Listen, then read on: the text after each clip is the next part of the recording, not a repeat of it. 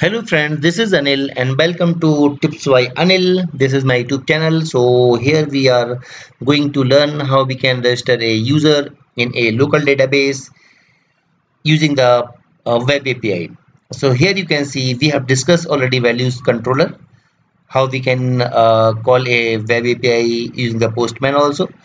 So this is the register binding model. In the register binding model, we will go in the definition in register binding model.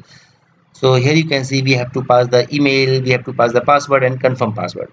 Okay, so now here I already you can see I already created a post request. So in a post request I use a this is the URL and this is the API, and inside the API this is the controller name and this is the method name, register, basically action name.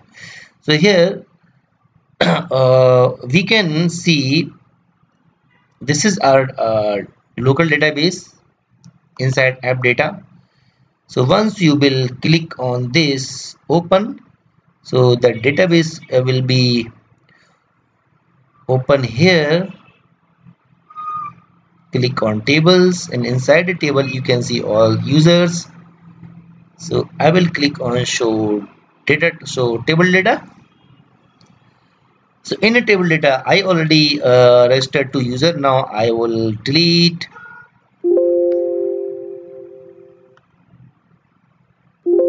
Okay, yes, I want to delete it, and this is also I want to delete. Perfect. Now I will click on send button.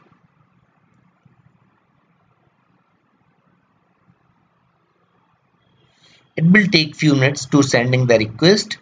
Perfect. You can see the status equals to 200. Okay. Okay. So now I will go back to my solution and here I will refresh this table. You can see this user anil@gmail.com. So if you like my video, then please subscribe my channel, and in my next video I will tell you how we can register a user using the Xamarin Form tutorials. Okay, thanks for watching my video. Have a nice day. Bye bye.